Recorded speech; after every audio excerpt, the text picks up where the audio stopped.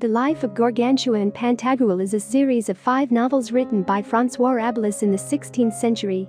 It tells the story of the adventures of 2 giants in a satirical prose laced with irony and sarcasm.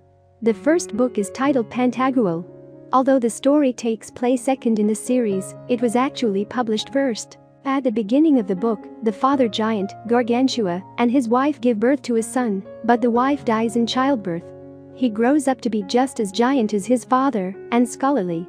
The rest of the book tells tales of his reading list, mostly humorously titled books. He makes friends with Panurge, a jokester, and they intoxicate some invading giants, burn their camp, and drown all the survivors in urine. Another character dies when his head is cut off, but Panurge sews his head back on. He reports then that all the souls of hell work terrible jobs and earn inadequate wages.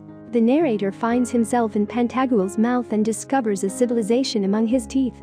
After Pantagruel, the author wrote the second book about his source material, Gargantua. It begins with his miraculous birth after an 11-month pregnancy. The birth is so difficult that his mother threatens to castrate his father, and Gargantua eventually emerges from his mother's ear, demanding ale. Over 17,000 cows are required to feed him the milk, and his maids marvel over the size of his codpiece. He is sent to Paris to be educated, but the crowds annoy him, and he drowns thousands of them in urine. Meanwhile, he steals the bells of Saint Anthony, later returning them, and mounts an army to rebuff an attack from a neighboring lord, who felt that his bakers had been insulted. He wins the battle, and is given enough money to start an anti-church. In the third book, we return to Pantagruel. The narration style changes to parody philosophical style. Panurge always gets the last word. He gives sermons on the morality of indebtedness and preaches against restraint, all while accepting Pantagruel's offer to pay his creditors. Panurge decides that he will marry now that he is financially able to for the first time. He stops wearing his codpiece and begins seeking advice. Everyone he consults agrees that if he marries, his wife will cheat, rob him, and beat him up. He reinterprets all their predictions to work better in his favor. They decide to take a sea voyage to settle the question of marriage once and for all. The ship is well stocked with a particular phallic herb, and the narrator gives a scandalous written history. In the fourth book, the sea voyage continues. It is a comical retelling of the Odyssey and a satirical criticism of the excesses of the Roman Catholic Church, as well as the political figures of the time. They sail to East Asia and buy exotic animals, but they quarrel with a merchant and drown him with his flock. They sail by the island of bailiffs, whose inhabitants charge to be beaten.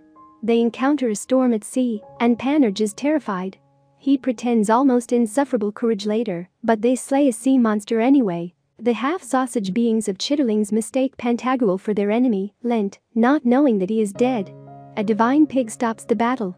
They continue to other islands where people eat only air, where a husband and wife outwit the devil, where people worship the Pope, and where people worship the god of food. It ends with Pantagruel firing a salute at the muses. Scholars debate that the original author completed the last novel. The characters make their way through various islands, finding strange things such as birds living in the same hierarchy as the Catholic Church. They are kidnapped by the furred law cats, but escape by solving a riddle.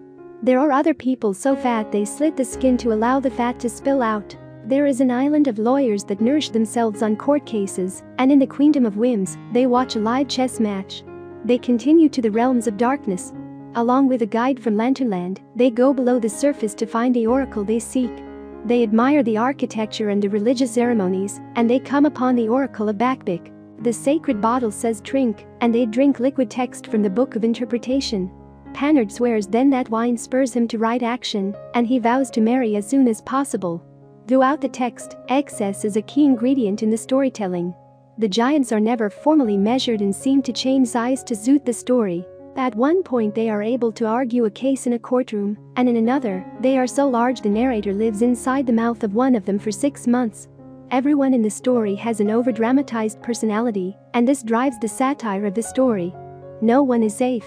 Rabelais criticized the Catholic Church, the political establishment, the common people, and philosophers among others. The series is considered a classic of Renaissance literature.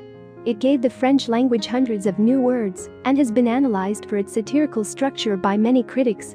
Although the style is not one modern readers are familiar with, it is part of the classic canon of French literature. I hope you enjoyed this video. Leave a like if you did and be sure to subscribe. Thank you.